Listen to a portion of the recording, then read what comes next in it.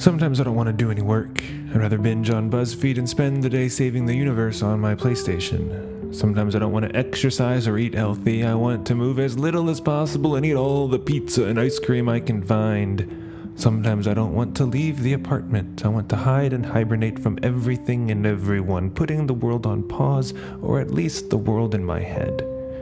And sometimes I remember to breathe, finding myself present in the moment of whatever I sometimes don't want to do. And I remember that life isn't about doing as much as it is about being. Sometimes I don't want to do, but I do want to be.